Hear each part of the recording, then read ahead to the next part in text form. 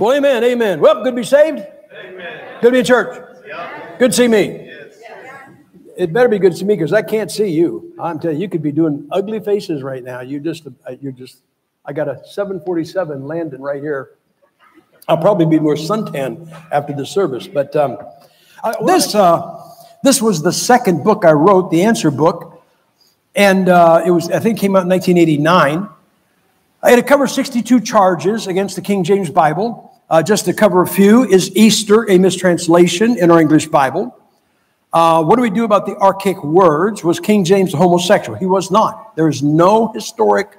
In fact, the guy was a man's man. He really was. He was bow-legged. And he loved to hunt. So he would make them tie him to a horse so he wouldn't fall off. And then went out next to Edinburgh Castle and hunted every deer in the woods. And when he got the last one, he looked at all the guys and said, "Restock it." And he said, he wrote a book to the future king, his son. And you know what he did? He wanted him to be a good king. And the first thing he said was, you have to have a good relationship with God. Not, bust their chops and make them do what you tell them to do. And he said there are sins, there were, I think it was 3 sins that are unforgivable. I think one of them was witchcraft, and willful murder, and being effeminate. So he was not a homosexual. If you heard that, just don't repeat the lie, okay? Was Erasmus a good Roman Catholic? And our King James Bible believers a cult. Isn't that stupid? Are we a cult? Do you guys have the tattoo? Anyway, and really that answer, now look, I'm going to tell you that book, since 1989, and that is on the desks of the world's leading King James Bible haters. And since 1989, not one question or one answer in that book has been refuted. And they've looked it over. So that is out there, but that answers so many questions that they came up with new questions. So I came up with new books. That one goes 1 through 62. This starts at 63 and goes to number 90. Where should a Bible believer begin in defending their Bible? Here's what your problem is. Most of you, your problem is not that you don't know anything. You think you don't know enough, but you do. Your problem is some of you have never been to a Bible college or a seminary, and you're going to argue with a guy that's had 5 years of seminary, and you feel intimidated by his education, correct? Okay. If you ask the right question starting out, you totally disengage his education. You say, what's the question? Get the book. Is the Bible settled in heaven? I love that one. That's a coward's way of saying, I believe it's a perfect Bible, but it's in heaven. Could you ask me something? What are they doing with it? Going door to door? Really? Let's send the NIV to heaven. They're not going to do anything with it anyway. We need the perfect Bible. Can't another English version be the perfect Bible? That is asked many times in reference to the English translations that came out prior to the King James. There were several that came out before the King James, and this discusses that. Is the King James Bible written in Old English? No, it is not. These and thous are not Old English. You and I could not read Old English, okay?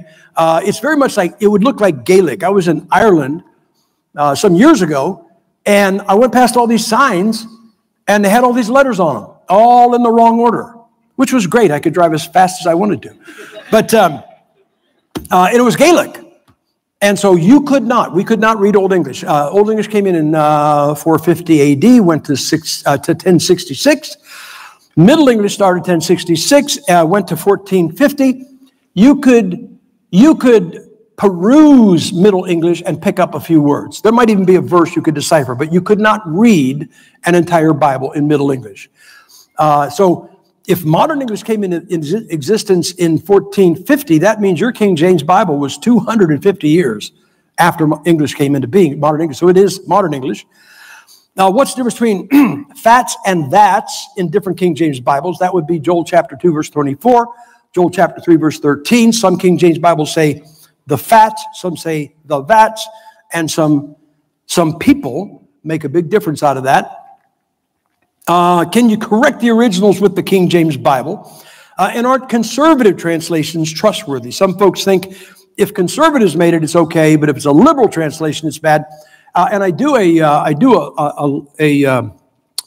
lesson. Usually down in the States, we travel with the pickup truck, and I got 2 briefcases full of modern translations. And what we'll do is get 8 guys up here, 4 here, 4 here, give them all a different translation. I think I was talking about the other day. And there are places we compare verses in 9 translations, the Word of God, and 8 inferior words. And there are places where the liberals got it more straight than the conservatives. So it's not liberal or conservative, it's modern translation. So that is back there. So that goes from 63 to 90. And this is the third answer book.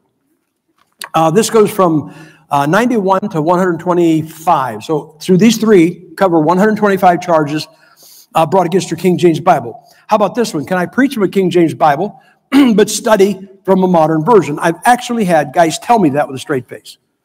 You know, I preach out of the King James, but I study out of a modern one. Oh, so when you study out of one that has mistakes in it. Right?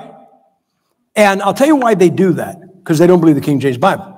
But they know if they preach out of a modern one, they'll get run out of their church. So they preach out of the King James to fool the congregation. Should the Bible be translated to adapt to different cultures? This one makes my skin crawl. I had a very good friend, and somewhere along the line, he got away from the book. And here's what he said. I heard him in a tape. I heard him. He began a ministry of going around to King James Bible-believing churches and getting them off the King James. And I preach in New Guinea, and there are no sheep in New Guinea. There are no sheep. But there are pigs, and pigs are how you value, how you know somebody's rich. If you got 2 pigs, 5 pigs, you are a rich person. And he claims that if you say, behold the Lamb of God in New Guinea, because there's no sheep, they won't understand it. I'm telling you the truth.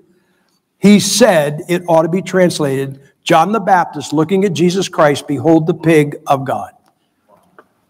I know what God thinks about pork, guys. I'm telling you.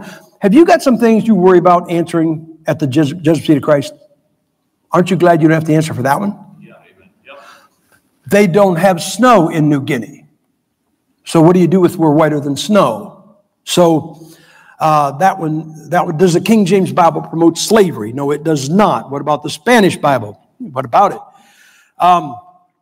So Daniel chapter 3, verse 25, that is where the 3 Hebrew children are in the fiery furnace. And Nebuchadnezzar looks and says, oh, I see 4 guys in there, and the form of the 4th is like the Son of God.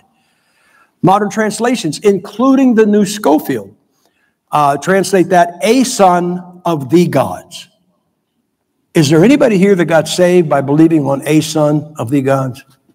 I got saved by the Son of God. Isn't the modern English version an updated King James Bible? I got a phone call probably about 4 years now. Good man. And he said, what do you know about the modern English version? And I said, well, until you told me, I didn't even know it existed. He said, well, it's not translated from the corrupt Alexandrian manuscripts, but it's translated from the TR, just like the King James. And he said there is a major fundamental Bible college in the States that is getting ready to take the step away from the King James and espouse the modern English because it comes from the TR. And he said, this is on Monday, and he says, Saturday, I'm supposed to meet with the faculty and tell them why they shouldn't do it. I don't have anything to tell them. So I said, well, give me a couple of days. And so I called him up. I did some crash research. I like research. I really enjoy it. And I did some crash research, and Wednesday I called him up, and we loaded his gun, and they stayed with the King James. Somebody said, I used to think it was a good thing. I wish I'd have told him nothing. I wish they would have left the King James and gone to the modern English. Say why? Then everybody would know they're not really King James. But anyway, and then this one, I want to get this one. I'm going to show it to you rather than tell you about it. Look at Psalm 46. And Psalm 46. Now, I will tell you that King James and William Shakespeare were contemporaries, and they were personal friends. And in Psalm 46, look at verse 3. Though the waters thereof roar and be troubled, though the mountains shake with the swelling thereof, Selah. The word shake in that verse is the 46th word into the 46th Psalm. Now look at verse 9. He maketh wars to cease unto the end of the earth. He breaketh the bow and cutteth the spear asunder, in sunder. He burneth the chariot in the fire. The word spear in that verse is the 46th word from the end of the psalm. So 46 words in Shake, 46 words from the end, Shakespeare. And here is the charge that is brought against your Bible. Because Shakespeare and King James were personal friends, and because Shakespeare died when he was 46 years old, King James ordered the translators to do what you just saw with the 46th Psalm in honor of his friend. If that is true, everything we say about the King James Bible is false. It's all a mirage and illusion. Say, well, what's the answer? The answer is get the book. That's what the answer is. Oh, you think I write this stuff? Anyway, so those are back there. I told you my wife will be there to take your money next month. Next month, we will celebrate 52 years together. I can testify. That woman knows how to take money. You have no idea what a blessing it is to me to see her taking someone else's money. So those are back there, and she will help you. I'm sorry about the credit cards. If you want, just give us your credit card. In a few weeks, we get back to the States. Okay, anyway. Let me get the message, and then we'll get started.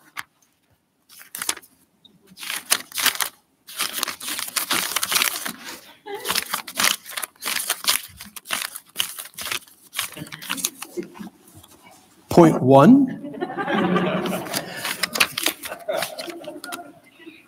You know, guys, I can preach this whole thing, or we could take a really large offering right now and I can cut it short. Because I am a Baptist preacher and I cannot be bullied or intimidated, but I can be bought. All right, I'm going to have to ask you to see something in your head. Ordinarily would have a board up here. I don't have a board to show you this, but it's also, it won't be hard for you to see it in your mind because it's probably something you've all seen. You know, we have from beginning to end, our time that God deals with us is 7,000 years. And you have from the beginning to the cross is the Old Testament, and you had 4,000 years, correct? Say correct. Okay. Do this. Just nod your head. I'll hear something. And then at the cross, you have 2,000 years, which we know is the church age, and then there's going to be a 1,000-year millennium. So in this period of time, you got before the cross, Old Testament, after the cross, New Testament. Is that not true? So that's what we think. We kind of consign that 4,000-year period as they had the Old Testament. We have the New. Is that right? Actually, it's not. I'll tell you why it's not right. The first book of your Bible was written in 1500 BC. That means 1,500 years before the cross. There was 1,600 years before the cross. There was no written word of God. 17, 18, 19. 2,500 years of the Old Testament, there was not one written word of God. You got 9,000 years. We say that's all Old Testament. Well, it is before the cross. But they did not have what we call the Old Testament. They didn't have anything. And so we know what they believed after the Bible was written, correct? But what did they believe before Genesis was written? What did they believe in that 2,500-year period before Moses penned his first inspired word in the book that begins our Bible, the book of Genesis? Now, to know what they believed prior to Genesis, we would have to have some chronicle, we would have to have some recording of what they believed, right? We'd have to have something written before Genesis. And the fact is, Genesis is the first book in your Bible, but it is not the oldest book in your Bible. There is a book in time that precedes Genesis, and that is the book of Job. So I want you to go to the book of Job. And the book of Job, I used an old Schofield Bible. I ignore his notes. That's pretty easy to do. But I got saved, and I got used to the page format. And I always know I'm looking for a verse. It's in the right column on the second page, halfway down. You know, that makes it easier for me. But one of the things that I do like about this, the Schofield, is it gives you dates that gives you approximate time of what time everything you're reading about is taking place.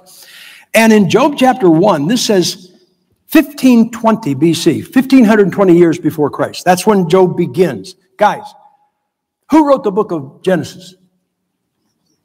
Come on, guys. Moses. Do you know where Moses is in 1520? Moses in 1520 BC is 20 years into a 40-year stint on the backside of the desert.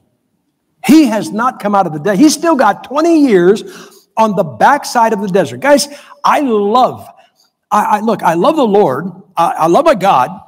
But you know what I really love? Now, if you're musical, you got to be impressed with God, the musician. He gives us only 7 notes. And we have not run out of combinations of the 7 notes, right? I don't even like the way some people, arrange those notes. But we haven't run out. And if you are artistic, I didn't say autistic. I worry about some of you. But if you are artistic, do you ever stop and think that everything you see is only 3 colors? Red, yellow, and blue. That's it. And everything you see is some combination of red, yellow, and blue. Yellow and blue, you get green. Yellow and red, you get orange. Trump. And you take orange and put it with blue, and you have brown. And so every color we have out there, think about this. God gave us 3 colors, and He's totally equipped the whole world. I think that's just amazing about my God. Well, I am a writer, and I really appreciate God the writer. He's such a classy writer. Acts chapter 18. Acts chapter 18. Don't go there. You don't have to go there. You have You have Apollos, and he shows up teaching bad doctrine. And down about verse 26, he's teaching the baptism of John. I got news for you. If you got baptized by the baptism of John, you need to get saved. It might look, if you saw John baptizing somebody, it was by immersion. If you saw Paul baptizing somebody after they trusted Christ, you could see them both and they would look similar, but you don't get baptized until you're saved. And it says about down verse 26, it says, and Aquila, Priscilla took him, and listen to this, expounded to him the way of God more perfectly. Isn't that cool? They led him to Christ. His message changed instantly, going from the baptism of John to teaching that Jesus was Christ.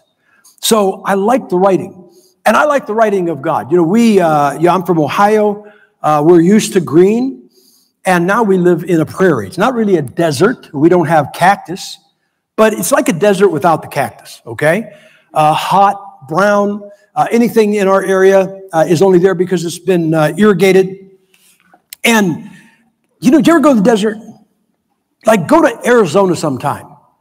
People stop. I-15 sweeps across the south of Arizona, and it's been noted that people will they'll pull off the highway, and they just want to walk around the desert, and they get out of sight of their car, they get disoriented, and literally die from exposure. That is how deadly the desert is. You say, oh man, and Moses spent 40 years there? No, he didn't. He didn't spend 40 years in the desert. He spent 40 years on the backside of the desert. Is that not illustrative of our God? It's like, they're sending me to the moon. What could be worse? The dark side, right? I tell people, I said, if you spent 40 years on the backside of the desert, you would be talking to burning bushes too. He's looking for God anyway. I bet that day he might have talked to an iguana, maybe a tumbleweed. He saw a burning bush, may as well give it a chance. It changed his life. He's 20 years from that burning bush. He hasn't come out of the desert yet, and everything that we find in Job is going on. So this book in time precedes Genesis. So all we've got to do is study this book, find out what they believe. Now, I got to give you a little bit of an introduction here. In fact, why don't I pray now? And then, because we're going to look at a lot of scripture and we're going to jump around a little bit, and you're probably going to miss Dancing with the Stars. Father, thank you now, God, for your goodness and your grace. Lord God, I think I speak for these people tonight when I say this. we have no problem with you because there is nothing wrong with you. And we have no problem with your book because there's nothing wrong with your book. And Lord God, I don't know what these people, I don't know who they think the biggest problem their country has or the biggest problem that they personally have, but God, the biggest problem I have is Sam Gipp. And so I pray now, God, that you would get Sam Gipp out of these folks' way, out of your way, out of their way, speak to their hearts and accomplish your purpose in their lives. God, I pray that you will edify your people, that they being edified would leave here and live to your glory. And it is in Jesus Christ's name I pray. Amen. Now let me explain something about the book of Job, because Christians have two quiet, private fears about the book of Job. You are afraid, number one, that you're going to be so spiritual that the devil is going to ask to do to you what he asked to do to Job. Let me relax you a little. You're probably not in danger of being that spiritual, all right? But the second one is the devil never brought Job up. If you do this, and if you're Canadians, you do this, don't worry, because Americans, they're so dumb, they do this all the time. And so you may be as dumb as an American if you do this. People view the contest between our God, the God of the Bible, and Satan like it's a great big arm wrestling contest. And you know, something bad happened today. Oh, look, the devil's winning. Oh, look, something good happened today. Hillary shut her mouth. And so God's winning today. Guys, this is not it, okay? Our God is not like, oh man, I hope I can beat the devil today. That is not the case. Let me tell you about our God.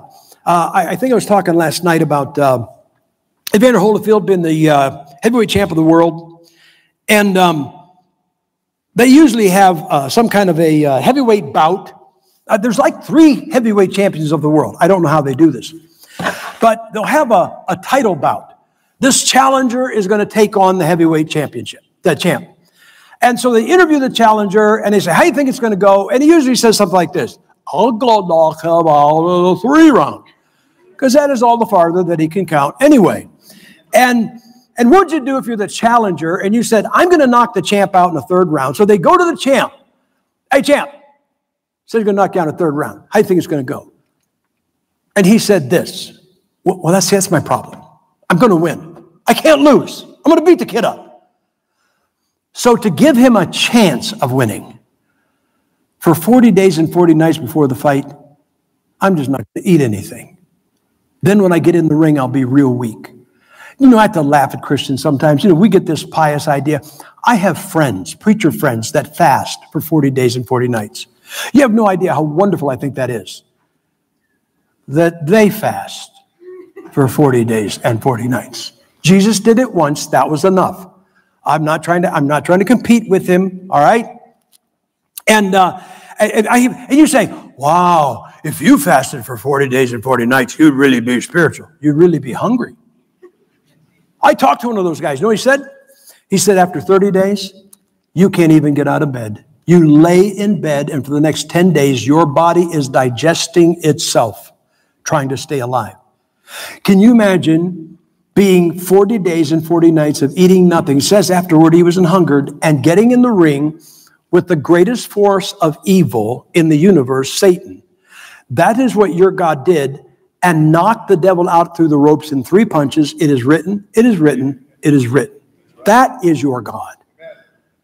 Your God, in Isaiah chapter 14, whipped the devil and kicked him out of heaven. Then there was a rematch in Matthew chapter 4 in the wilderness, 40 days and 40 nights, and he whipped him again. And now there is one more rematch coming up. It is scheduled for the venue of a valley in Megiddo in Israel. And if you say that you're saved, I don't know if you know this, but Satanists believe in the Battle of Armageddon. They believe it all ends up in the Battle of Armageddon. They just think their guy's going to win. If you trust Christ as your personal Savior, you know what you're doing? You are betting your soul on who's going to win that third rematch. And so this is your God. So there's nothing to whipping the devil. I got to tell you this. I had a preacher friend, and he called me up, you know, and he's bummed. He's bummed out. He was, pray for me, brother. I said, yeah, what's the matter? He goes, I've been trying to hear from God, And he said, I just finished a 3-week fast and I haven't heard a word from God. And I said, oh man, thanks for telling me that. He said, why? I said, because now if I don't hear from God, I know that not eating for 3 weeks ain't going to make any difference. Guys, I may not hear from God, but I'm going to not hear from God with a burger in my hands, all right? So when you have that kind of power, whipping the devil is nothing. So take a look at, you got Job 1, but go to Job chapter 41. Job chapter 41 unlocks why the book of Job happened. And it's not doctrinal. It's not devious. It's not some mortal combat. You'll be shocked. Look what it says, verse 1. Canst thou draw out Leviathan with an hook? Question, does that not sound like somebody's fishing? Can you get him with a hook?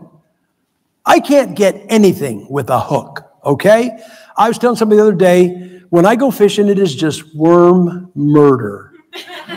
I have apologized to the worms when I put them on the hook. It's not like a worm's rights thing. I don't care about the worm.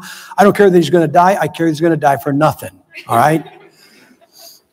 Canst thou draw Leviathan with a hook, or his tongue with a cord which thou lettest down? Canst thou put a hook into his nose, or bore his jaw through with the thorn? Will he make many supplications unto thee? Will he speak soft words unto thee? You have to get into a fight to understand verse 3. Verse 3, I don't know if you know this, but do you know what the object of a fight, I'm talking about a fist fight, and the object of a war are identical. You say, no, because in a war, you're trying to kill people. You're not trying to kill people in a war. You do kill people in a war. I said, that's not the object. Yeah, you blow up buildings in a war. That's not the object. You know what the object of a fight is? To break the spirit of your enemy. That's why in the old days when I was a kid, 2 guys get in a fight, and a guy be on top, and the guy in the bottom go, lift me up. He say, say uncle. I don't know why they said say uncle. Say uncle. Uncle. Do you know why we're having trouble with Muslims today? You know, in World War II, the world went against 2 of the greatest world's armies known to man, the Japanese Imperial Army and the German Army. And we did not just win that war. It wasn't about blowing up buildings or killing people, but finally, both of those countries, Germany and Japan, said, we have had enough. We surrender. And today, our relationships with those 2 countries are 2 of the friendliest and greatest that we could have. Is that not true? How come the Muslims are so strong today? How come they are so bold? How come they are so energized? Because the idiot we had in the White House by the name of George Bush dropped bombs and bread out of the same planes. You know how, you're not going to win a fight if you punch a guy in the mouth and go, I have great respect for you.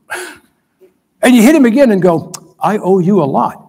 And he is dropping bombs and apologizing, and the will of the Muslims has never been broken, and that's why they're a problem today. George Bush was afraid of breaking their will.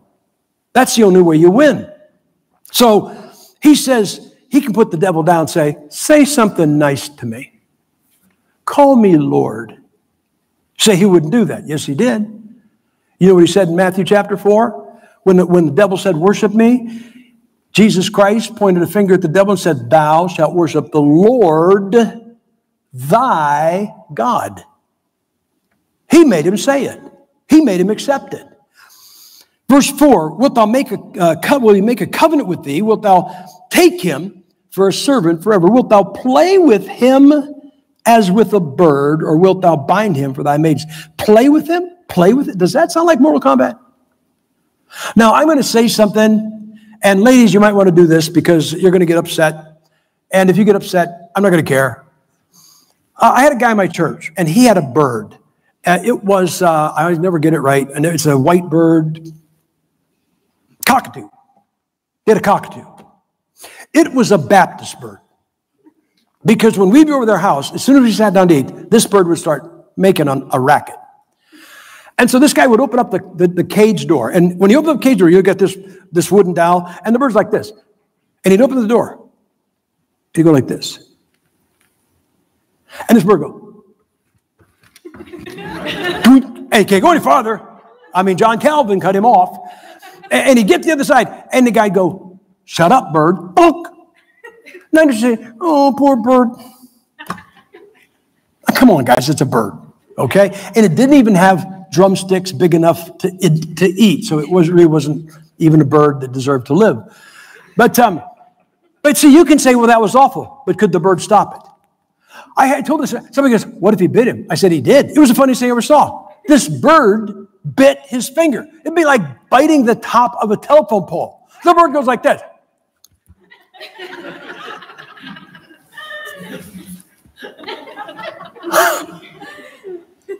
That's what your God can do with the devil. It's not this, oh man, I hope I can win today. Your God could take one hair out of his head and beat the devil to death with it. And he can look at the devil, and I'd never advise you to do this, but he can look at the devil and say, I think I'll play with him. And here's what happens. I look at Job chapter 1. I want to show you what happened, because I know what you say. I'm afraid that I'm going to be that spiritual. You're not going to be that spiritual. But the devil never brought Job up. Look at verse 6. Now there's a day when the sons of God came to present themselves before the Lord, and Satan came also among them. And the Lord said unto Satan, from whence comest thou? And Satan answered the Lord and said, from going to and fro on the earth, and from running the Democratic Party. Well, I'm sorry, guys. Sometimes I do tend toward a modern translation. Look at verse 8. And the Lord said unto Satan, hast thou considered my servant Job? Who brought up Job? Who brought the subject up? God did. I will tell you what I think. I think God this day was going to live Job chapter 41. When the devil showed up, I think God just said today, you know what I feel like doing today?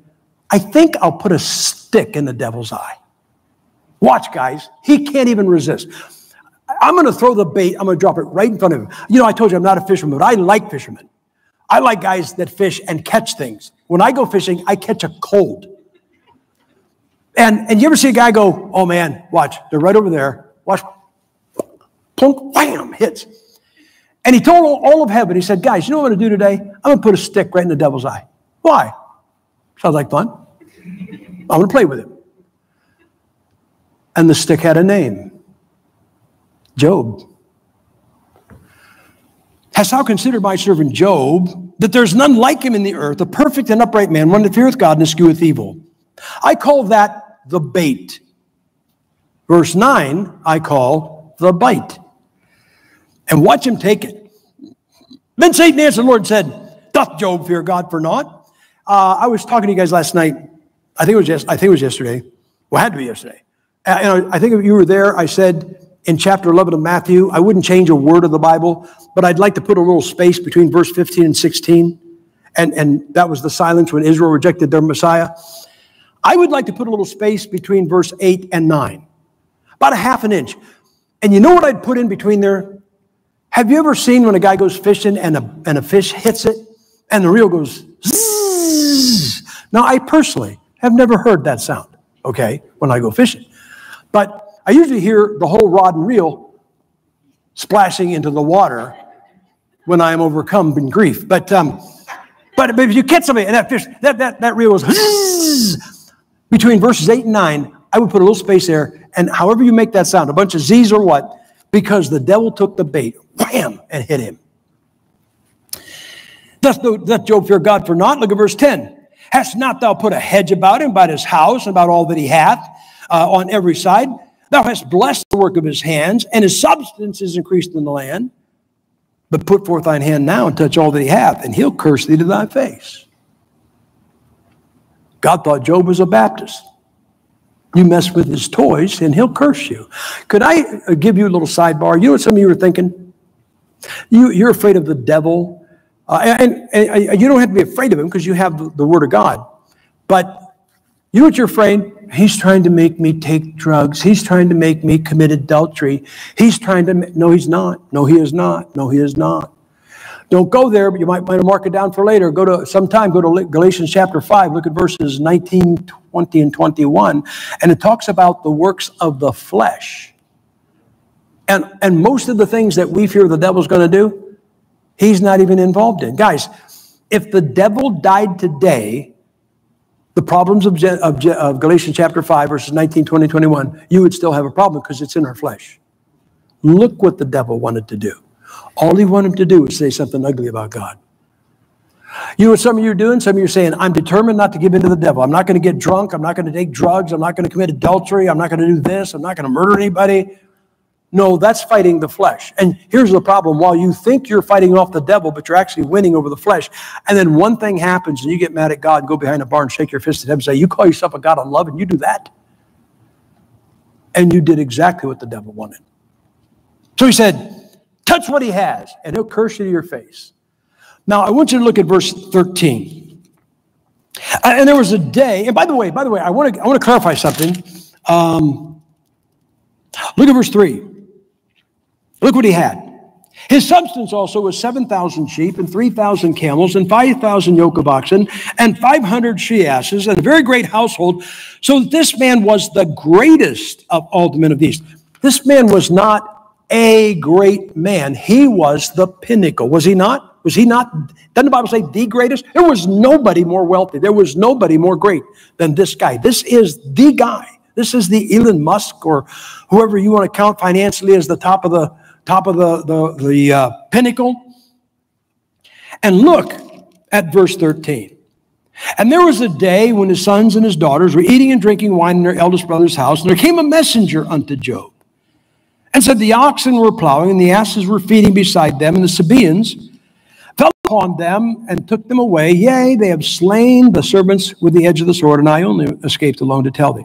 Now, you know, guys, I want to tell you, read the Bible, read the Bible, read the Bible. And I tell people this, and really you should do this. Try this, okay? Really try this. When you're reading your Bible, get out of your chair and get out of your room and get out of your house and get out of the time in which you're living and enter what you're reading. Enter the scene that you're reading. So here's what I want you to see. This is the greatest guy. This is the richest guy. So he's sitting on his porch, sipping on iced tea, kind of looking over the spread. And he sees a guy running down the lane. Oh, I know that. He's one of my servants. He looks like he's in a hurry. He's got some news for me. And he gets up there. He says, what's the matter? He said the oxen were feeding. He said the asses were okay. And he said the Sabaeans came, killed all the servants but me. I only am left. They took everything. Now I got news for you. That is not a tragedy. Oh, it's a tragedy for people who died, but really that for a rich guy, you think that was all of his wealth? You think it was all of his wealth? No. He's, you know, that's kind of like one stock going down. But it's bad news. And then comes one of the most chilling statements in the book of Job. It repeats itself over and over and over again. Look at verse 16. While he was yet speaking. While this guy is giving him the bad news, he sees another guy coming down the lane. It's happening. The second guy is showing up while the first guy's talking. Correct? Wonder what he's going to say. 16. While he was yet speaking, there came also another and said, the fire of God is fallen and hath burned up the sheep and the servants and consumed them, and I only am escaped alone to tell thee. Now, he just got some bad news. I mean, he got bad news on top of bad news. Is that not true? But look how verse 17 begins. And while he was yet speaking, it hits it again. While he was yet speaking, there came also another and said, the Chaldeans made out three bands and fell upon the camels and have carried them away, yea, and slain the servants with the edge of the sword. And I only am escaped alone to tell thee. Look how the next verse begins. While he was yet speaking. He just heard about the oxen and the asses, heard about the camels, he heard about everything that he's got is gone. Correct? This is devastating. This man is now financially broke. But he sees another guy coming down the lane. What else do I have to lose? I've lost it all. What's this guy going to tell me? While he was yet speaking, verse 18, there came also another and said, thy sons and thy daughters were eating and drinking wine in their eldest brother's house, and behold, there came a great wind from the wilderness, and smote the four corners of the house, and it fell upon the young men, and they are dead. And I only am escaped alone to tell thee. Now we have a tragedy. The guy's got the house he's in. He's got his wife left. He has lost everything financially, and he's lost every one of his children. That is devastating. That is a tragedy. That is a catastrophe, is it not? And watch his reaction. And part of it makes sense. Look at verse 20. Then Job arose and rent his mantle and shaved his head and fell down upon the ground. That makes sense. He's ripping his clothes off. Oh! And he gets down on ground, but look how the verse 20 ends. And worshiped? Isn't that where you're supposed to say, why'd you do this to me? But he never did it. And worshiped. And said, verse 21, naked came out of my mother's womb, and naked shall I return thither. The Lord gave, and the Lord hath taken away. Blessed be the name of the Lord. Look, in all this, Job sinned not, nor charged God foolishly. The first trial of Job is over, and he did not do what the devil said he'd do, correct? Now, here's what you can't see. Have you ever been watching a football game? A Canadian football is pretty good. You guys hit hard. It's nice to watch. I'm not talking about wearing shorts and playing kickball. I'm talking about football. And it's like 3 seconds left in the game. Your team is on the 1 yard line and they're losing.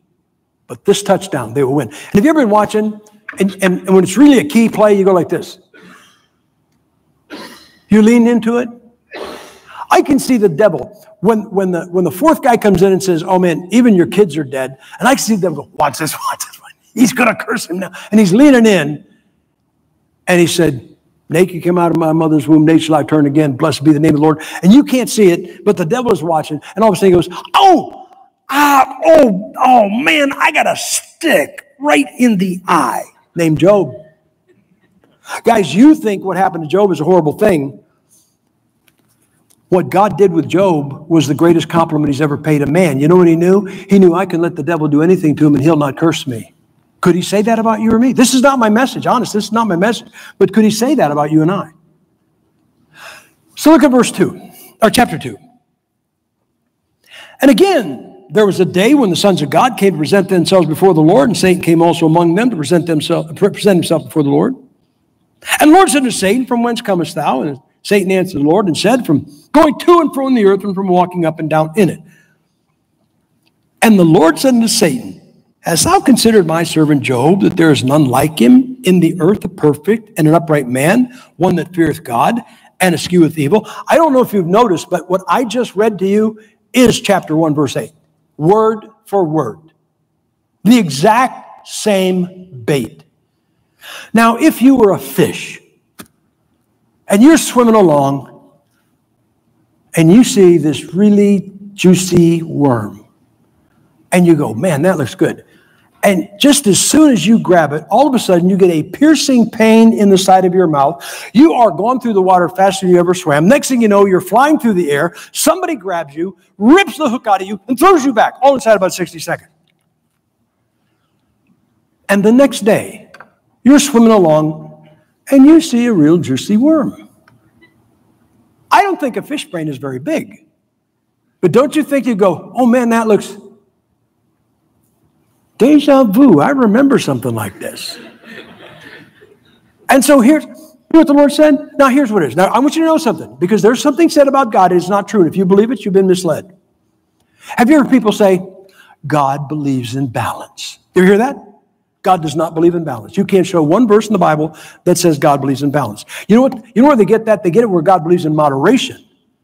And people say balance. He does not believe in balance. There's no place where it says he believes in balance. If you think that, then you better make sure you got as many men in this room as you have women, so you have balance. And you better get as many homosexuals as you have straight people, because you have to have balance, right?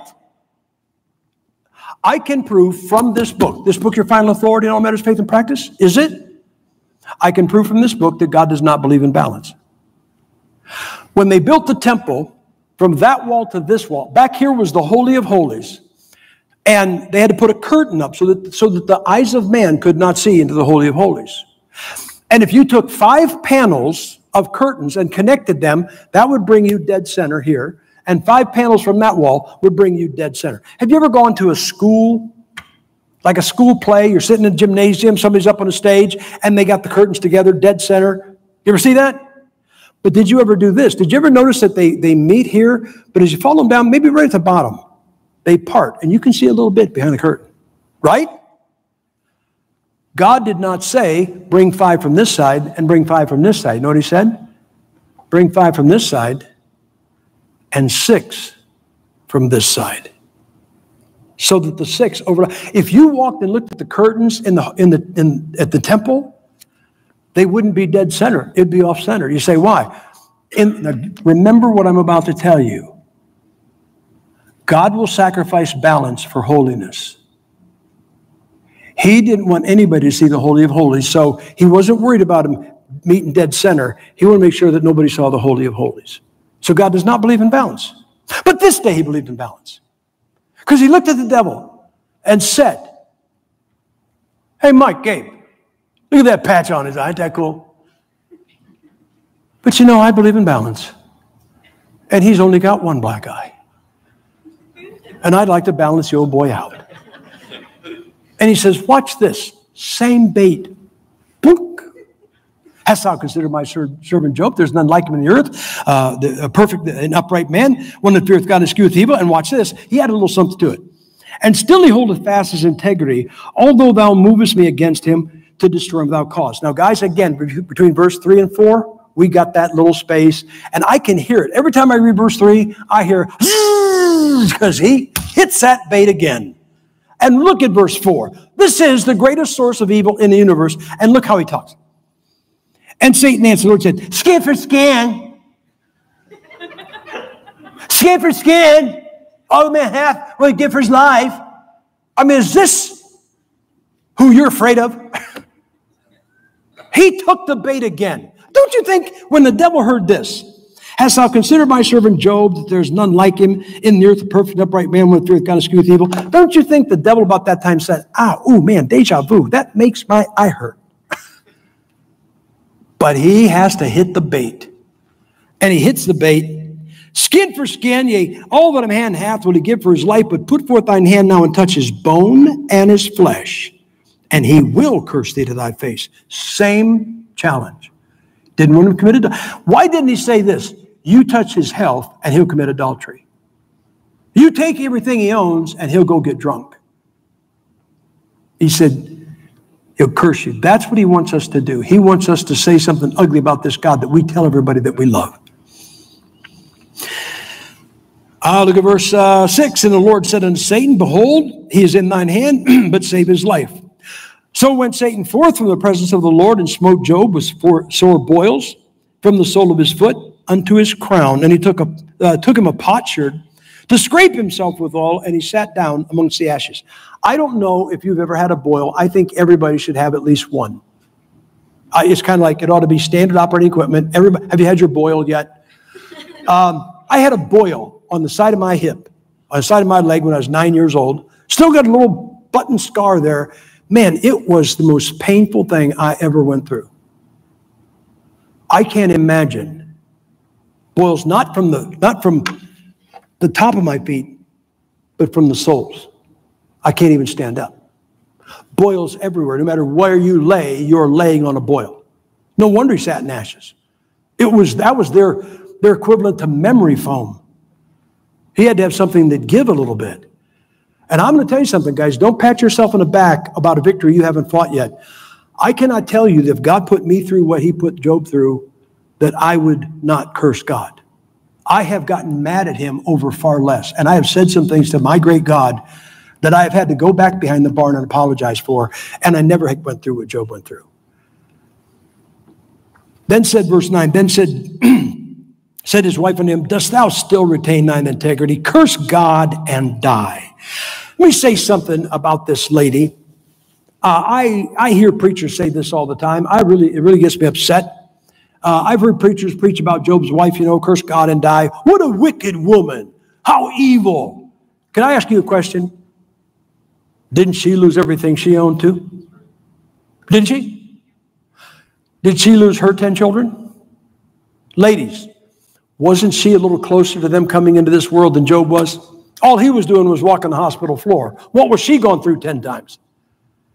And though we make a big deal about the man being the head of the woman, which means Job is her head, and what is he doing? He's got boils from the top of his head to the bottom of his feet, and he thinks he's going to die. Job chapter 17, verse 1, you know what he says? The graves are ready for me. I am going to die. You think she's having a bad day? I get so mad when guys, what an ungodly woman. I think she's normal. And I think Job took care of it. He said this. But he said unto her, thou speakest as one of the foolish women speaketh. What? Shall we receive good at the hand of God? And shall we not receive evil? Hey, lay off. Her head, Job, took care of it, didn't he? So what are you worried about? But then look at the rest of that. In all this did not Job sin with his lips. You know why that's the last? That is it. This is the last trial of Job. There's only two. Take what he's got, he'll curse you. He didn't. Touch his flesh, he'll curse you. He didn't. Do you know why the trials of Job ended right here? Because the devil only has two eyes. And he's looking there, and he's got one eye. What? Oh man, he got a stick in both eyes. And with chapter 2, verse 10, the trials of Job are over. The devil never makes another appearance in the book. How come there's 40 more chapters? Because Job's three friends, Larry, Curly, and Mo. They show up. You know what's wrong with most of you? You're like most Christians. When you think of the book of Job, you're afraid of being Job. And I'm afraid that we usually show up as one of the three friends. As soon as something happens to somebody we're a little upset with, they did disagree with me. They had that flat tire, but that's right after I told them that I was right and they were wrong. I even had a verse. Jesus wept. So if you're one of those people who go, man, the Bible's such a big book, get mad at those three guys. It would be 40 less chapters if they'd have stayed home. That's the truth. So I said all that for this reason. His three friends were in error in the charges they brought against him. Correct? But they knew some Bible, or they knew some stuff, not some Bible. And what I'm saying is this. You guys might work a job, and there's a guy, he's a Pentecostal. He believes in the death, burial, and resurrection of Jesus Christ. That's how you get saved. But he thinks you can lose it. Or he thinks you got to jump around speaking in tongues. And he's wrong about that, but he's right about the doctrine. You may have some friends, they don't agree with you about the King James Bible, but they do believe in creation, not evolution. Do you understand? In other words, somebody could be not 100% right, but they could be a little right.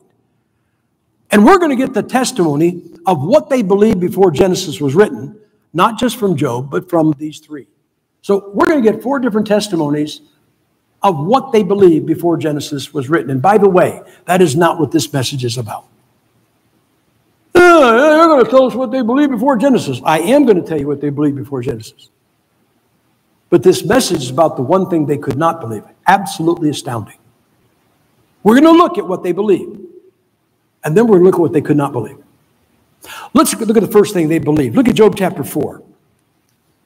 And in Job chapter 4, this is Eliphaz. Eliphaz is the Hebrew word for Larry. Verse 17. Shall mortal man be more just than God? You say, what's the big deal about that? That's an amazing statement.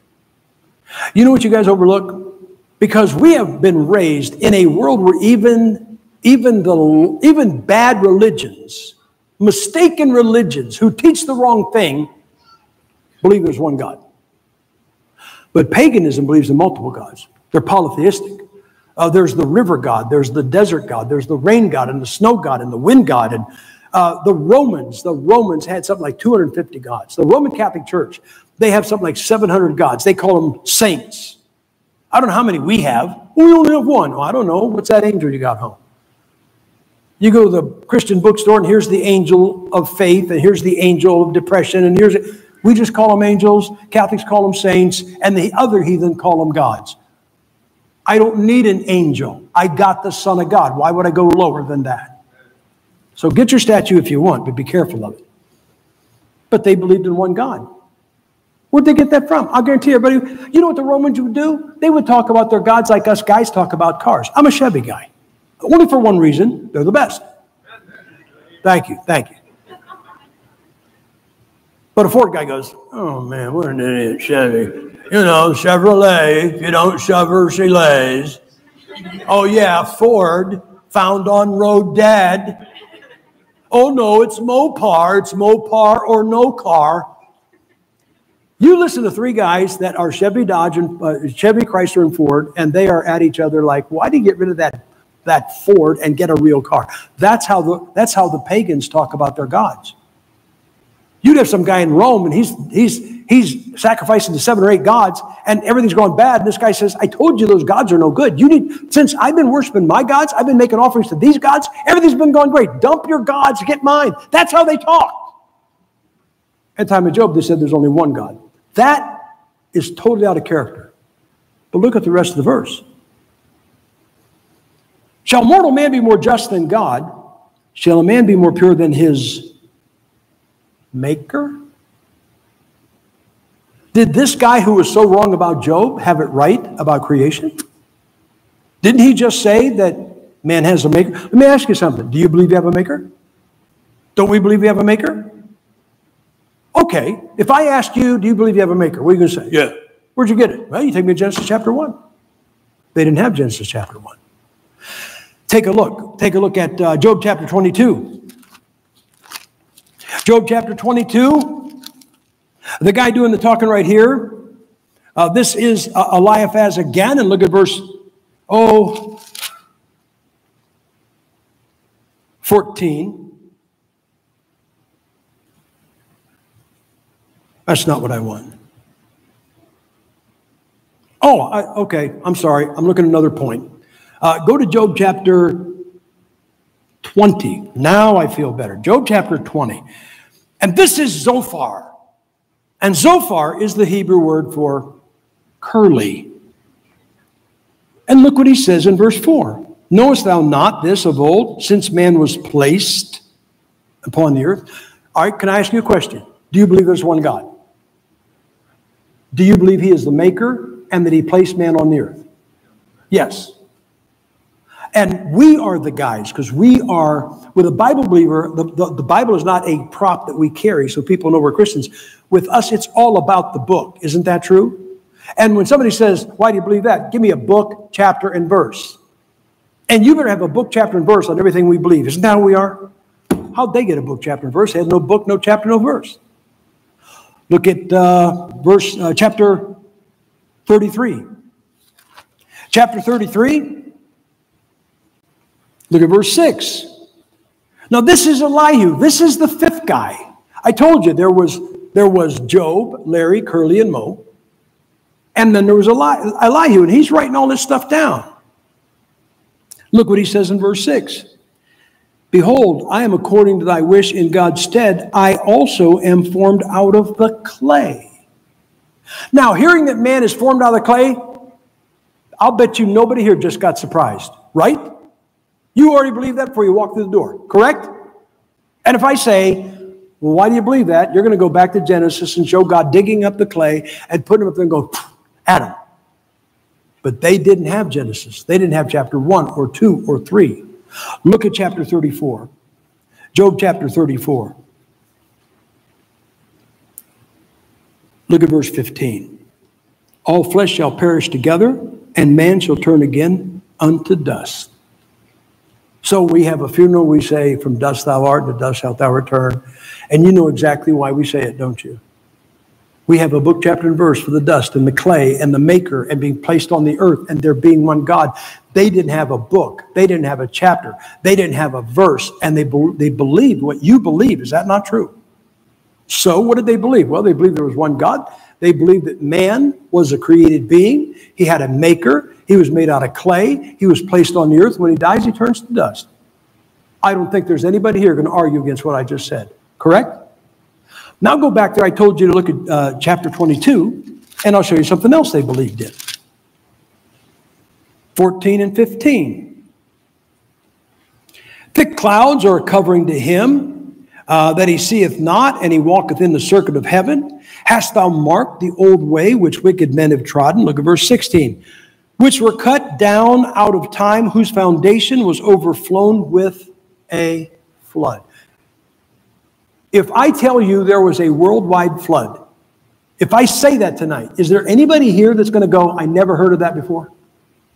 Is there anybody here that's going to say, I never heard of Noah, never heard of the ark, never heard of 40 days of rain, and everybody's killed on the earth but 8 people? Is there anybody here that doesn't have that down? So, but see, if I say, why do you believe it? You're going to take me to Genesis chapter 7 and show me what it says, correct? They couldn't take you to Genesis 7. Moses is still 20 years more in the desert, in the backside of the desert, and they are preempting him. It's like Job, it's like Moses might have had a copy of Job going, oh yeah, this is good stuff. But the fact is that they believed in a flood. You believe in a flood. Is that, well, like Banff. Banff is beautiful. We love Banff. It is really a beautiful place. And they used to. Now it's past. It's past. They don't have them. They used to have 2 kinds of park rangers. They'd have a guy, maybe 50, 55, just getting a little bit gray right here. Looks like a state trooper. And he's just there to keep you from eating the pine cones and getting eaten by a bear. And then you got the granolas. Seedy looking, pimple face, matted hair, and they're there to protect the grass from you. We were someplace, one of those places, and it said, be careful that you don't step on the cryptobiotic crust. Cryptobiotic, is this a Superman movie? Fortunately, they put a picture of it, so we knew that was the wrong thing to do. I have 3 sons. My wife and I have one difference. I had 3 boys. She had 4. So my oldest son, John, was about 11 or 12. So what I had him do, I told him what to do. And I started taking a video of the cryptobiotic crust. And I started to do kind of like a National Geographic special. Ladies and gentlemen, we are now looking at the cryptobiotic crust. It's been here for millions of years, and we need to preserve. And about the time I'd say something like, you'd hear this. And a used Kleenex drops right there. And then his big size 11 goes right on top of it and leaves a big imprint. It's still there to this day. It has been petrified. It is there for all mankind. They think that Neanderthal wore tennis shoes. You say, well, that's really wicked. For stepping on dirt? Guys, when you are afraid to step on dirt, they ought to be feeding you under the door, okay? And not let you eat anything sharp, use anything sharp when you eat. So they believed in a flood. So we're in one of these national parks.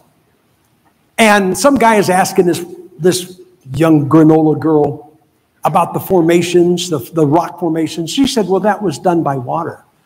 And I went, oh, you mean like a flood? And here's what not that. Isn't that funny? She knew. Oh, she knew. Guys, I fly over my country all the time. And if you fly over the United States, again, I don't know about your country, but I fly over mine constantly. I'll fly over it 4 or 5, 6 times a month during the school year. And I am not a hydrologist, but I can tell you that you can see where some of these ranges were formed by water rapidly flowing and just burrowing, cutting the burrows in. There was a flood. They believed in a flood. You believe in a flood. I know why you believe in a flood. You read Genesis. They never read Genesis. So they believed there was one God. They believed he was our maker. We were made out of clay. He placed us on the earth. You turn back into dust, and there was a flood. What else they believed?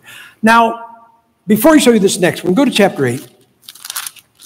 You may be here tonight, and you may not agree with me on what I'm going to show you. And if you don't, you're not stupid. I do not think that disagreeing with me is stupid or anything else. I don't call people names like that. But I'm not a heretic for believing something different than you. And here's what it says. Look at chapter 8 and look at verse 8. This is Bildad. You know who Bildad is? Yeah, the Hebrew word for mow.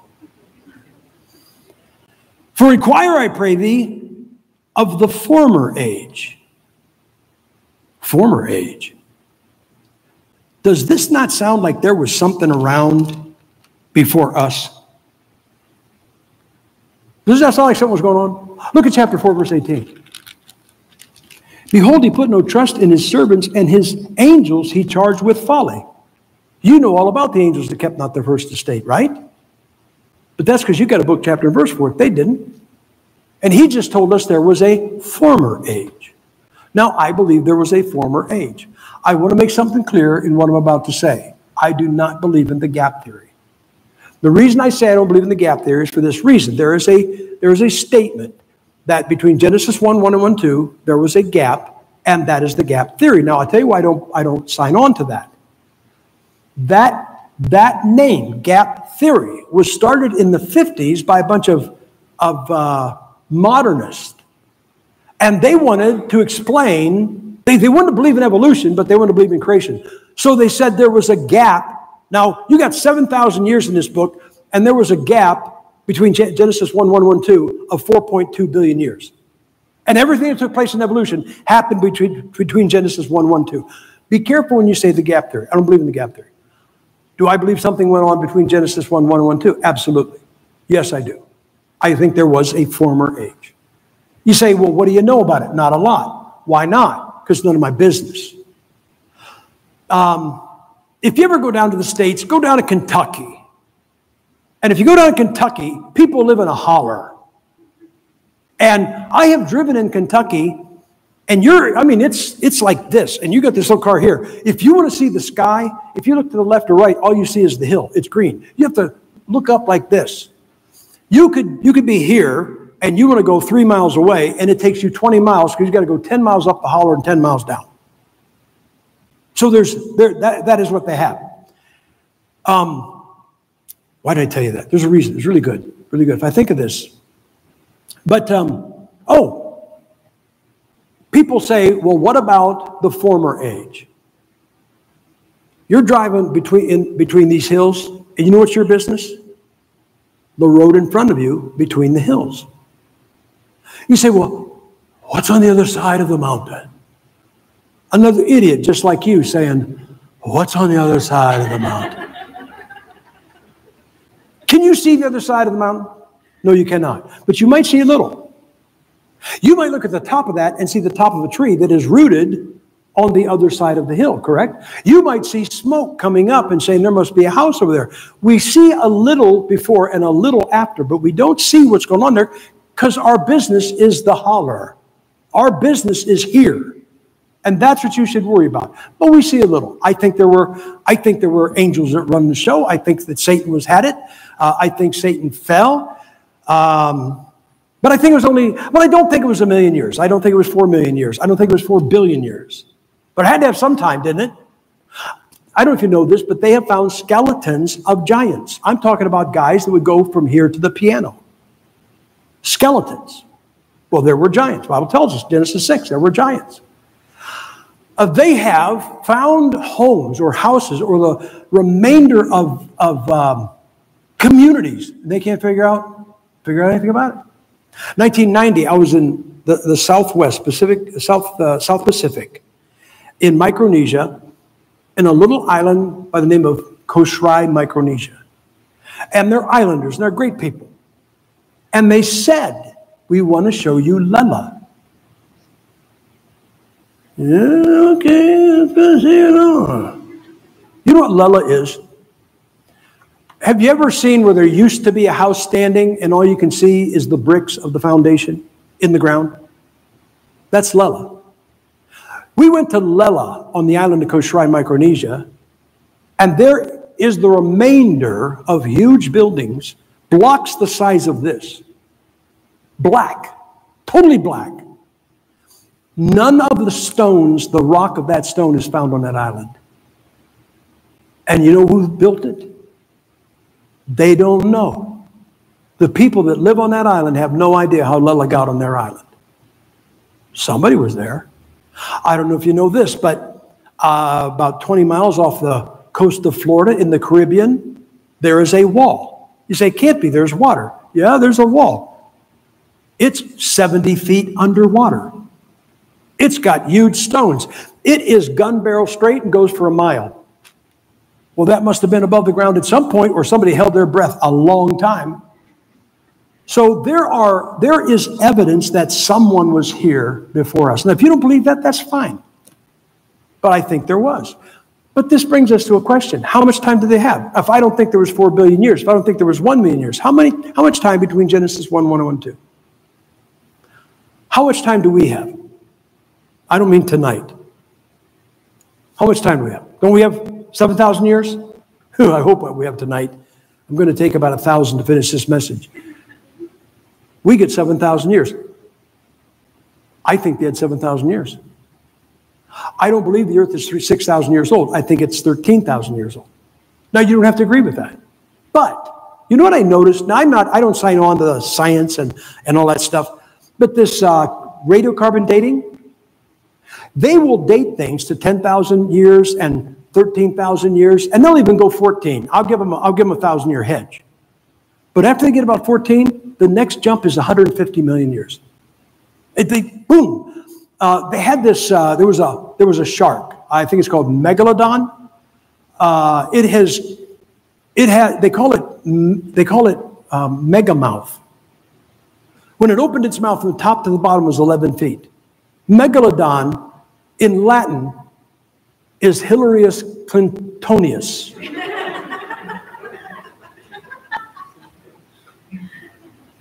And I'm watching a special on Megamouth. Her husband became, oh, never mind. And here's what the guy said. Now, these are all lost guys. And this guy says, they got the jawbone, so they can do radiocarbon dating. And they said, and this guy, what he said, he told about the result of the radiocarbon dating, but never broke stride, never stopped, just kept talking.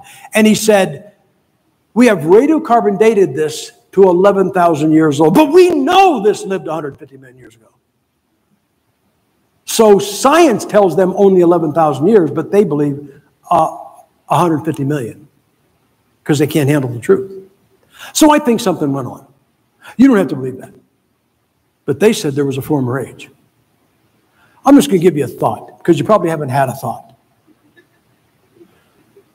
If they had 7,000 years, and we are going to have 7,000 years, how many is that? Come on, you public school guys. 7 and 7. 4. No, not 14. Can't you guys get it right? It's 14. 14. Anyway, doesn't God do things in threes? Doesn't he? All right, I'm going to ask you a question now. You're all scared to death. You're all scared. What is the difference between generation, being generated, and creation? Were Cain and Abel created or generated? Come on. Generated.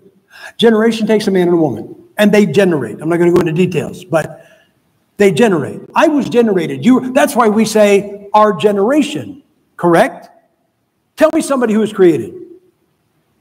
Adam. Did he have a father and mother? No. He was not generated. He was created. Creation is a special act and completely distinct from generation, right? Okay, so I'm going to give you a verse, and when you go home tonight, if you don't like what I said, you can scratch this out of your Bible. But look at Psalm 100. I never get it right. Try 102. Psalm 102.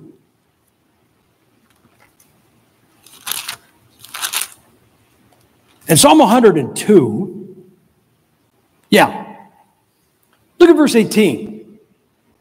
This shall be written for the generation to come. Oh, man and woman generated somebody, correct? Keep reading the verse. And for the people which shall be created shall praise the Lord. Did your final authority just tell you that sometime in the future somebody's going to be created? Come on. Did it say that?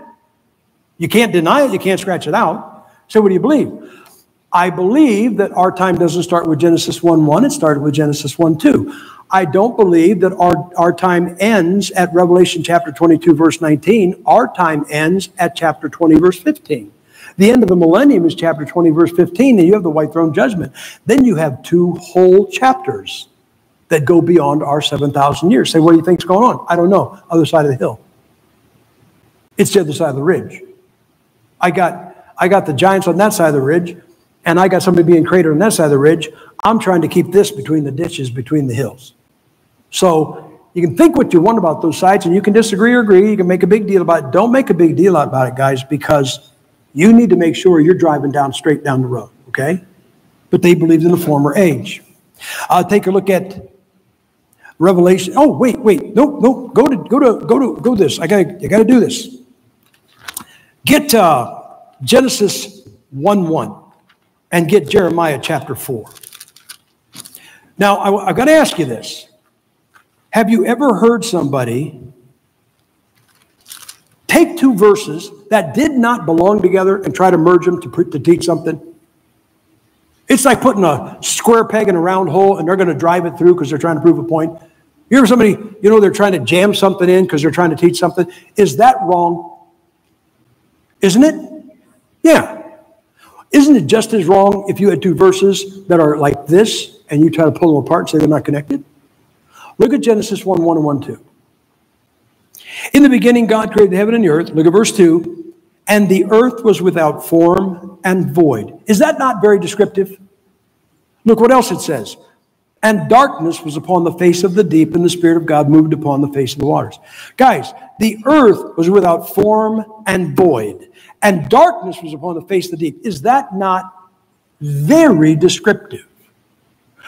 The earth was without form and void, but that is not the only time that appears in the Bible. Look at Jeremiah chapter 4. Look at verse 23. I beheld the earth, and lo, it was without form and void. I dare anybody to tell me that this isn't connected to Genesis 1:2. It's the same thing. Look, I beheld the earth, and lo, it was without form and void, and the heavens, and they had no light.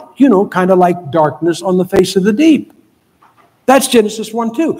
I'm sorry, I don't think you're honest if you try to tell me that Genesis 1:2 and Jeremiah chapter 4, verse 23 are not together. It's the only time earth without form and void appears, 2 times, and they're connected. I beheld the mountains, and lo, they trembled, and all the hills moved lightly. I beheld, and lo, there was no man, and all the birds of heaven were fled. I beheld, and lo, the fruitful place was a wilderness, and all the cities thereof were broken down at the presence of the Lord, and by his fierce anger. Does this not sound like God got really mad at somebody on the other side of the ridge? But he wasn't done, was he? Look at the next verse. For the Lord hath said, the whole land shall be desolate, yet will I not make a full end. I guess not. Here we are. So if you don't want to believe in that, that's fine. But you want to believe in this one, look at Job chapter 11. Job chapter 11. And in Job chapter 11, I'm sure you believe this. Look at verse 8. It is as high as heaven, what canst thou do? Deeper than hell, what canst thou know? Is there anybody here that before you ever came here, you didn't believe that heaven was above us and hell was below us? Didn't you believe that before you walked in the building? And if I ask you why you believe it, you're going to take me somewhere. You're going to take me to Luke chapter 16 about hell being below us. I mean, you've got a book, chapter, and verse on heaven and hell. Is that not true? And they believed in heaven, high as heaven, hell beneath our feet. Look at chapter 33, Job 33. Now, I do not contend that every single time the word pit appears in the Bible. But there are many times when the word that it appears in the Bible that it always talks about hell. But there are many times when it does. Numbers chapter 16, the earth opened up, Korah, Dathan, and Abiram. They and their children, 250, went live into the pit. The earth opened up and they went into the pit. Look at chapter 33, look at verse 18. He keepeth back his soul from the pit and his life from perishing by the sword. Look at verse 24. Then he is gracious unto him and saith, deliver him from going down to the pit. They believed in heaven. They believed in hell. They didn't believe anything. There was no purgatory. They believed in heaven. They believed in hell. In fact, look at that, verse 24. Deliver him from going down to the pit. I have found a ransom. Anybody here need a ransom? I needed a ransom. You know why I'm here tonight? I found a ransom. His name was Jesus Christ.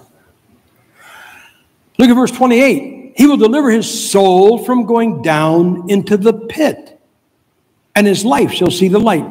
You know, that's one of the most remarkable verses. You know why? When I got saved, some of my buddies called me, and they say, I heard you got religion. Nope, had religion. I was a Catholic. I had religion. And some of them said, hey, Gipp, I heard you seen the light. You hear anybody talk about getting saved and seeing the light? I always thought when people said he saw the light, I thought of Acts chapter 9, Saul on the road to Damascus, he sees the light and he ends up saved, correct? But that just said they saw the light. Isn't that amazing? In his life shall see the light. Look at verse 30. To bring back his soul from the pit.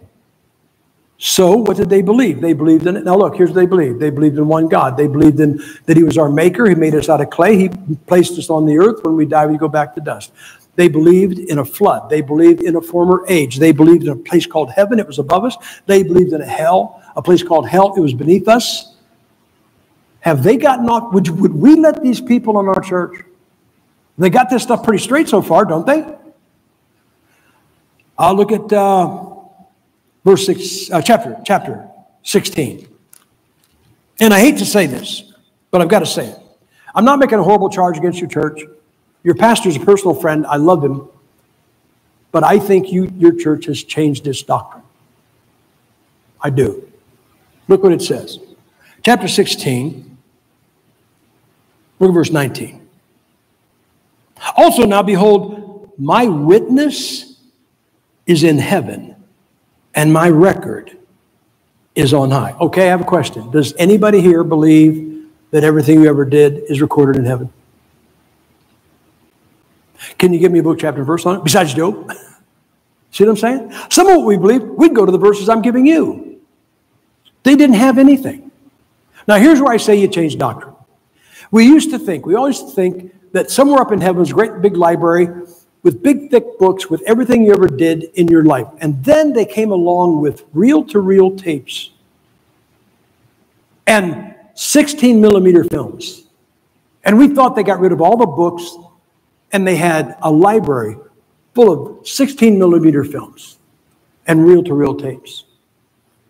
And then cassettes and VCRs came along, and you changed your doctrine.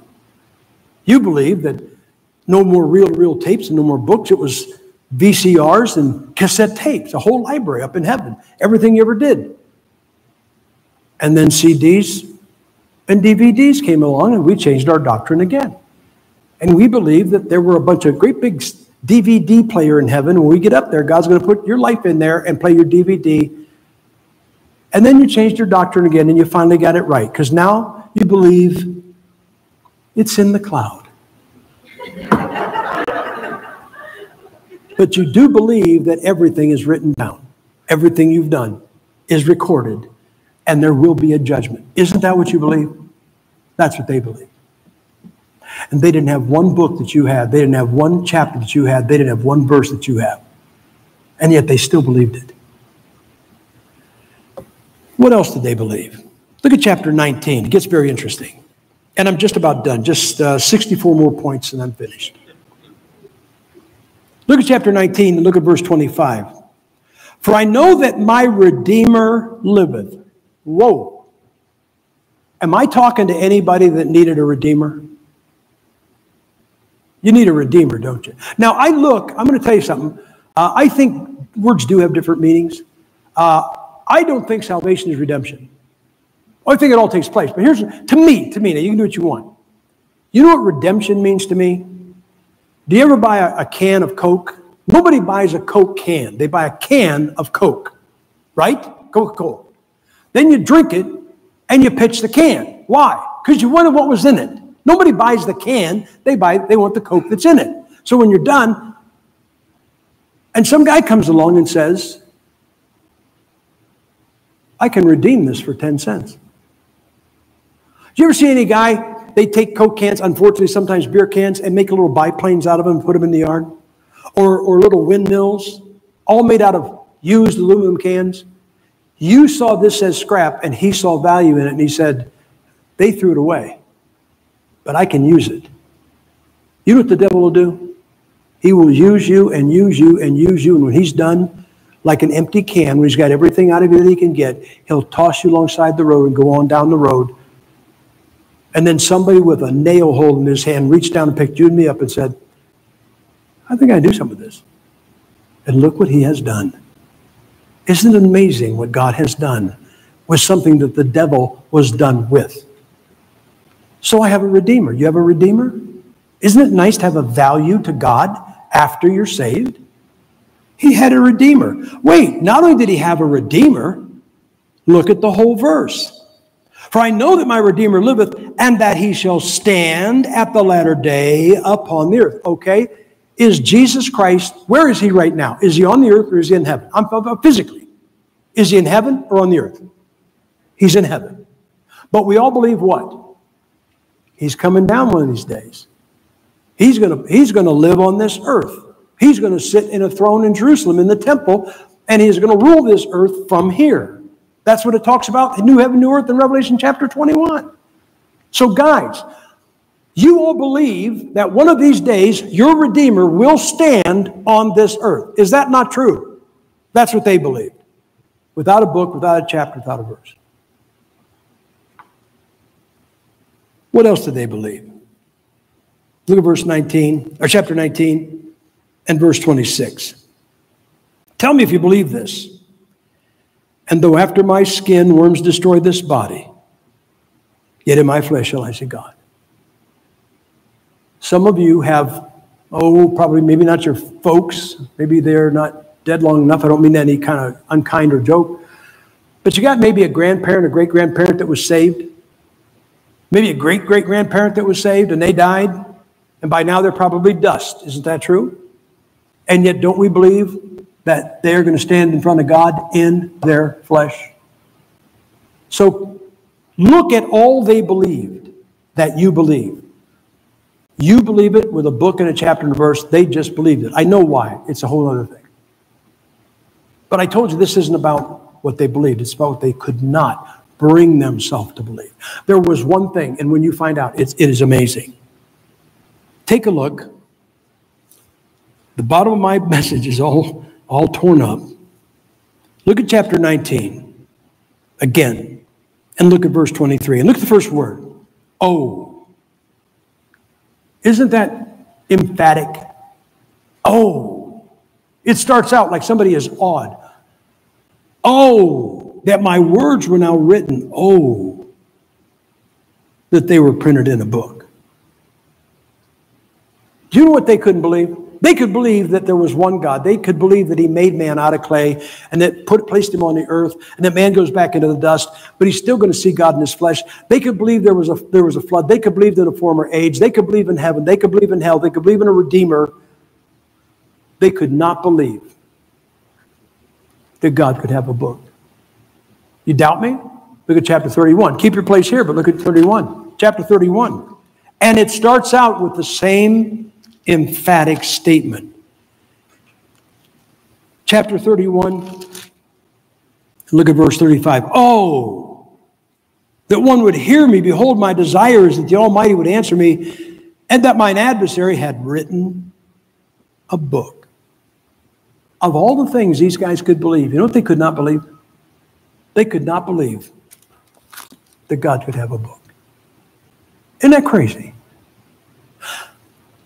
My wife, her dad was a farmer, a dairy farmer. And at some point, you just get to where the dairy farm or the farm is too much. And when it got to be too much, he was renting the farm, so he let that go. And he became a caretaker for a little cemetery. And if you could imagine, I don't think we have, you ever see just a window with 4 panels of glass? Okay, that's this cemetery. Think of it like a window with 4 panels. And this panel here, the one farthest back in the corner, was the original cemetery. So all the oldest graves are in that section. And then it has expanded out to the other 3 panes.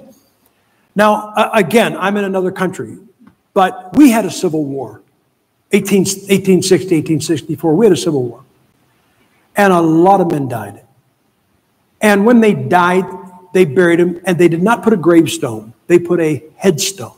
There's a vast difference between a gravestone and a headstone. A gravestone lays over the grave.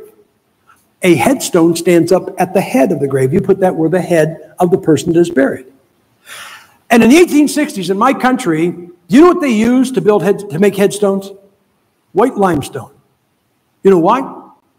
If you can use the word stone and soft in the same sentence, it's white limestone. It's soft stone. If you got to chisel something, you want to do it in white limestone. And I would go back into that section, the oldest section. You could always tell the Civil War grave because it would stand up there white limestone. But the problem is because it is soft, the rain beats down on it, and the wind blasts it with sand, and it erodes. And I don't know if you surely there's somebody around here. I don't know if you guys ever used white limestone for headstones, but I would go back there and you could read the name of the guy, the person buried there. And you could pretty much get where they were born and died, age, when they, the year they were born and died. But in those days, they would put something else. And a lot of times it was in writing, in cursive. And you can't read that. You know why you can't read it? It's eroded. Too much has been washed off with rain and the wind. I can get the name, I can get the dates, but I can't read anything else. Just a bunch of squiggly lines. Kind of like when I take off my glasses. 1992, I was in Scotland. I was preaching in Ireland, England, and Scotland. And a lot of castles in Scotland. And I'm standing outside a castle. In our country, my country, the United States, a lot of times you have an old church, and right beside it is the church graveyard. People in the church die, they go to the graveyard. When they had a castle, right beside it was a graveyard. If you lived in a castle, they buried you in the graveyard. So I'm standing outside a castle in Scotland in 1992. They don't have headstones. They have gravestones. I'm talking 5 feet long, 2 feet wide, and they write a book. They give you the guy's name, the date he was born, the day he died. I mean, when he cut his teeth. They tell you everything. But it's laying flat. Guys, if it erodes when it's standing up and things are hitting it at an angle, what happens when it hits right on top of the guys? I am reading a gravestone. This is from 1100 AD, almost 400 years before Columbus ever sailed. And I am reading every word on that gravestone as clearly as if I was reading the pages of this book. I am not exaggerating. You know why? Because 1100 AD in Scotland, they were very scriptural. Look back to chapter 19, Job chapter 19.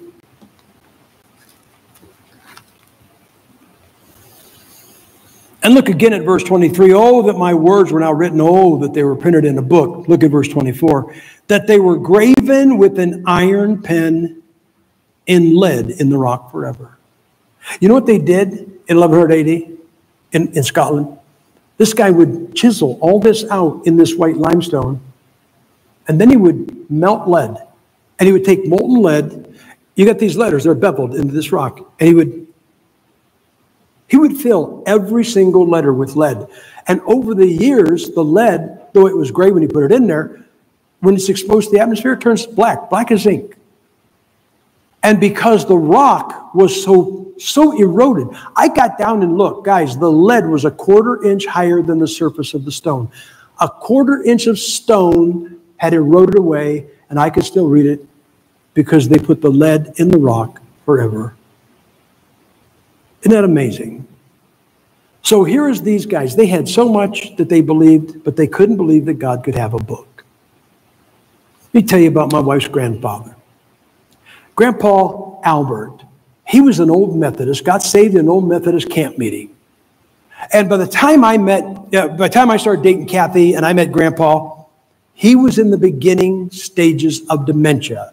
Who knows, he may have lived long enough to become president. And every time I saw him, I knew him. I saw him 8 or 9 times. But for him, every time was the first time. Because he couldn't remember meeting me the last time. I understand. I'm not that memorable, I guess. Did you ever check anybody out? You ever see anybody like maybe reading the Bible? No! Reading the Bible. Mm-hmm. We believe it? Mm-hmm. Yeah. Well, I mean, you believe salvation by grace? Yeah. Charles Curry. You check him out. That's what Grandpa did with me. Every single time that I got with him was the first time he's checking me out. And I'll never forget this. This was like a Norman Rockwell painting.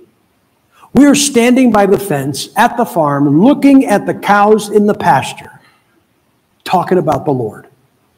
Oh, I'm telling you, Grandpa didn't remember stuff, but he loved the Lord. And you can go on the internet and find a bunch of stuff about me, but I'll tell you something. I love the Lord. I really do. And so he's talking about the Lord, and I'm talking about the Lord. He's talking about the Lord, and I'm talking about the Lord. And finally, he stops, and he looks over, and he goes, "Brother, you talk like a Christian." I said, "Oh, yeah, Grandpa, I'm saved." And then it was okay. But he's checking me out. Here's what I want you to do. You're sitting on a bench in a park, reading your Bible. Do you know I think you ought to do that? I think you ought to do that. I think you ought to go to a park, sit down on a bench, and read your Bible. Bible, not a tablet, a Bible. You say, why? Why can't I read off a tablet? I'll tell you why. Two guys sitting on a park bench, both of them reading off a tablet. One of them's reading the Bible. You want to tell me which one? But when you open that book up, I think the presence of that book has a quelling effect on evil.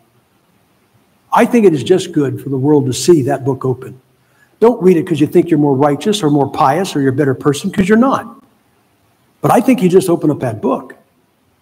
And there's some devils go, okay, let's just back up a minute.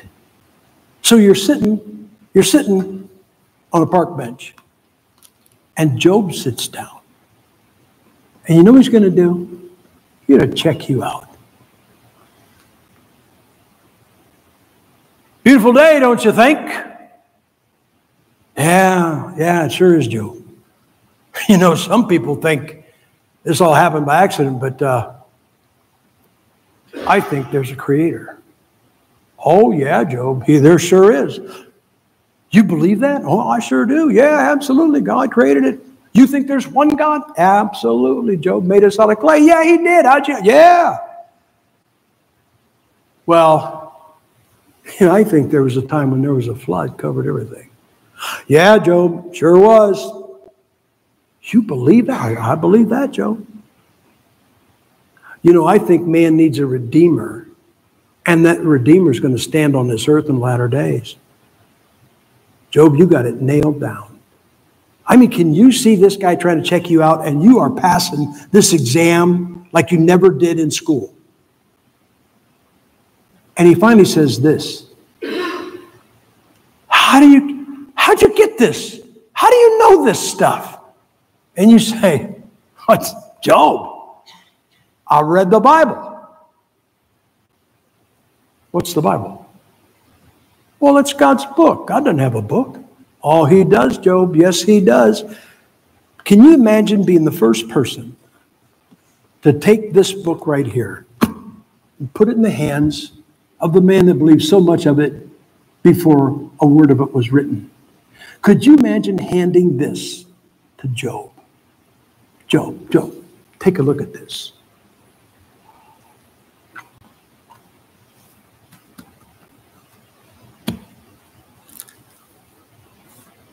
The words of God. He says, these are the words of God. Job, every one of them.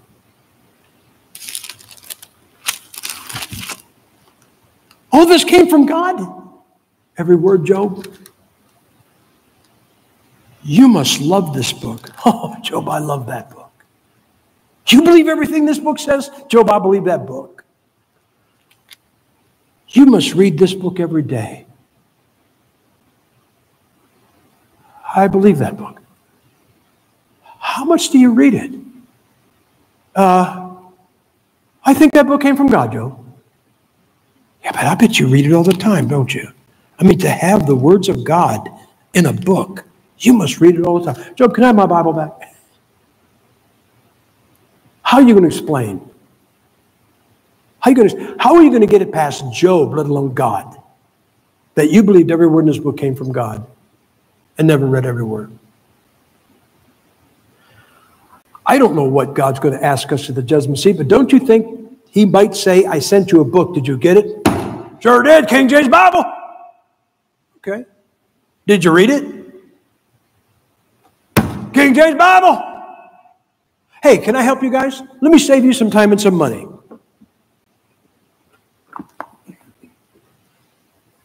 Don't buy my books. Now, I don't know how many times you have an author in your church and they want you to buy their books. Do not buy one book off that table. Do not read a book about a book that you're not going to read. Every book, the Bible says that if everything Jesus Christ did, the world could not contain the books that was written down. This is the only book. Tell me if this does not describe the Bible. I say this, the Bible is the only book on the planet that does not come from the planet. This one comes from the planet. Saved author? Yeah. Believe the book? I sure do. But the only inspired words, any of these books, are where I quote this one. I have never written one inspired word.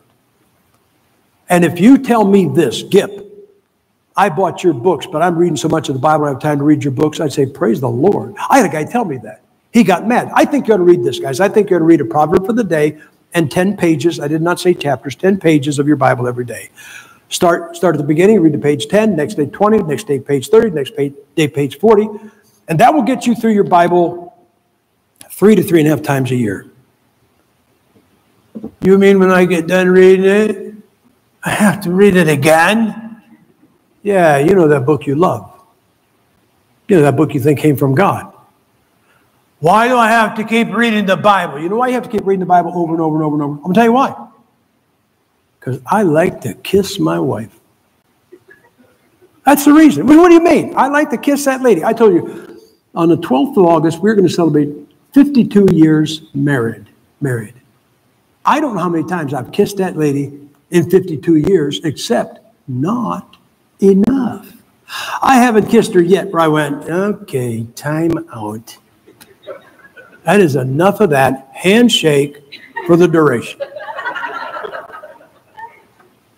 I like kissing her.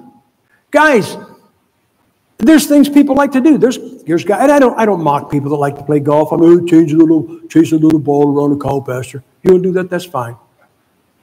I know guys pay $1,500 for one club. If I pay $1,500 for one club, it better play golf.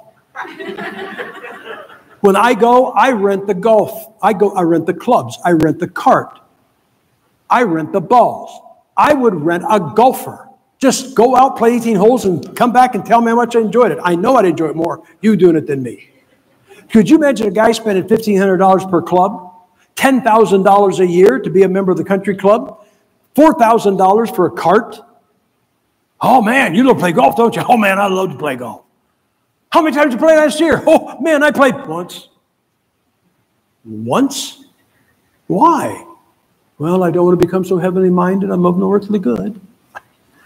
Anything you love to do, you love to do it. Fishermen like to go fish. Hunters like to go hunt. Golfers like to go golf. I like to eat. It's the only thing I can do that doesn't bite back. And we say we love this book. And then you're not going to read it. You know why? If you love something, you ought to read it and read it and read it and read it and read it. And I think the Lord may, I said about reading 10 pages a day. I got to say this. One Sunday morning, I was preaching at church, and I said, you ought to read 10 pages a day. I came in for the Tuesday night service, and this guy comes up to me. He's angry. He's mad at me. I know that's hard to believe somebody could do that. He said, I bought some of your books. And he said, now you've got me reading 10 pages of my Bible every day. I don't have time to read your books. And I said, what do I care? I said, you're getting what you need, and I got your money. This is a wonderful partnership we have.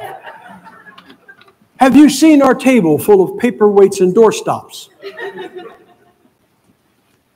If you tell me you bought my books and been reading your Bible so much you don't have time to read my books, I would probably put my conviction on dancing on hold for a few minutes. But if you tell me this, Gipp, I bought your books and I've been reading your stuff, I don't have time to read the Bible, I would say get rid of my books. I would. Get rid of anything you're reading before you read this.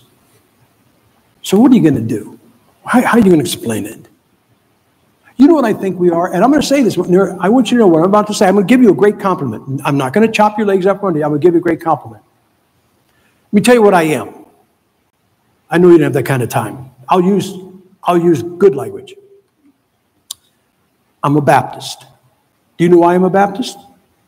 I don't think Jesus was a Baptist. I don't think he started Baptist churches. I think Baptists are more right than anybody else. Don't you? I believe in salvation by grace. Well, there's other people who believe that. Okay, I believe salvation by grace and that once you're saved, you're eternally saved. Didn't we just lose some? I believe that you get baptized after you're saved.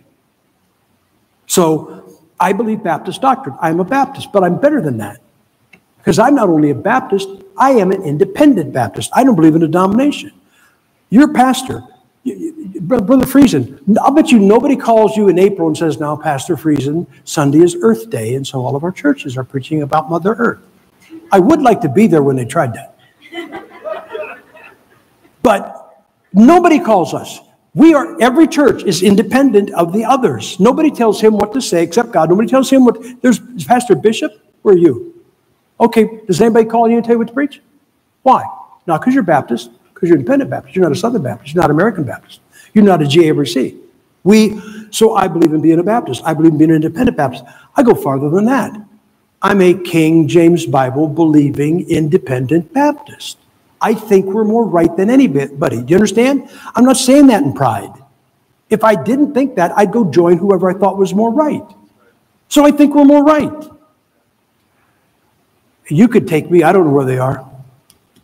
But I'll bet every one of you could take me and show it to me. Could you take me right after service to a church in this area where they don't use the King James Bible and don't believe it? Could you show me one where they say, oh yeah, they use the ESV in there, and they don't even read it. And they use the NIV, and that one, they don't even read it. That doesn't bother me at all. It doesn't bother me at all. Say, what do you mean? It doesn't bother me at all, they don't read it. You know why they don't read it? Because they don't believe every word of it belongs there. That is the same reason I don't read the Book of Mormon. That is the same reason I don't read the Koran. I believe those rank right up there with the Hobbit. I believe this. If you read the Book of Mormon, I'll bet you would find some line in there that you would say, that's pretty smart. That's a good line, but it ain't inspired. You understand? You might find a line of wisdom in there. You might find in the Koran a line of wisdom. See Muslim with knife? Run! But I don't read them because I don't think they're the Word of God. And these guys use ESV. They don't read it because they don't believe it's the Word of God. And the NIV, they don't read it because they don't believe the Word of God. You all claim, do you not all claim to be able to show me where every single word of God is? Could you not say it is right here? I got to tell you this. I'm trying to get down. I want to let you go. But I want you to know something. There is 1 square foot of magic. There's a magical spot in every single one of our churches. You know where it is? Right there. Right behind the pulpit is 1 12 by 12 magic square. You say, why is it magic? Because when you stand on it, this book is perfect. I've heard so many preachers stand behind a pulpit and say, the Bible is the Word of God without a mixture of error. Every word from God. Don't ever buy and believe everything we say from a pulpit. Find out if we believe it down there. Because see, once they step off the magic square, the guy that just told you the book is perfect back there, ask him to show it to you and he can't even find it. Where's that book you were preaching about? Brother, it's out there. Well, get out there and get me a copy. I'll bet you ask him. I'll bet you ask him. I'll bet you ask him. You ask me. That book you're talking about is perfect. And you put it in my hand, I will put that one in your hand. Or I'll take Pastor Joe's and give you his permanently. You see what I'm saying? We believe the Bible is perfect Word of God behind the pulpit, and we believe the Bible is perfect Word of God in front of the pulpit too. So I understand why people don't read the ESV. They don't believe it's perfect. I understand why they don't read the NIV. They don't believe it's perfect. You guys claim to believe this book is every word and words of God, correct? So how do you explain you don't read it?